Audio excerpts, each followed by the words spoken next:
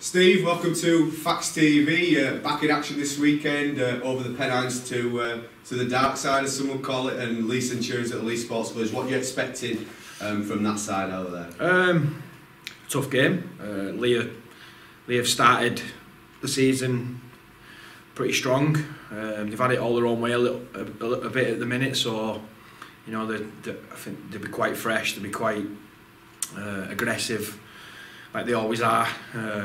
It'll be tough, yeah. It's a game that we've got to go over there and fight fire with fire a little bit, and you know we've had some tasty encounters with Leigh over the last 5 or 6 years, and you know I can see Sunday being similar.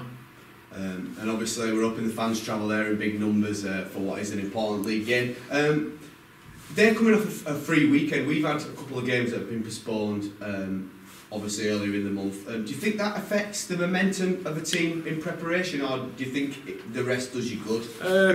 I think early on, like now, it's probably a hindrance more than anything.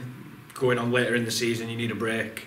Could be a good thing, but you know, Leigh had been chomping at the bit to play Swinton last week, and you know they'd have seen that as a bit of a win for them.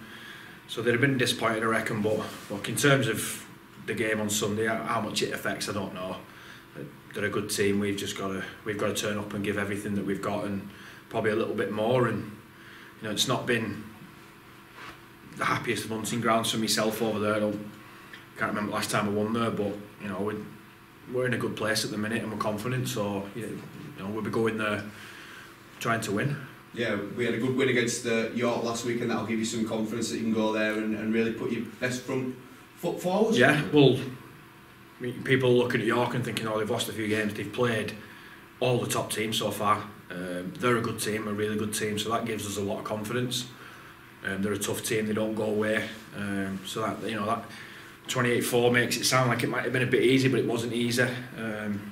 Like you say, yeah, it puts us in good shape for this week. And on a personal note, you've closed in on a milestone for the club. You need 2 points for 2,000 for the club. What does it mean to represent Halifax? What would holding a record like that mean to yourself? Well, hopefully we're scoring at post and I get it knocked off straight away, and then it's done.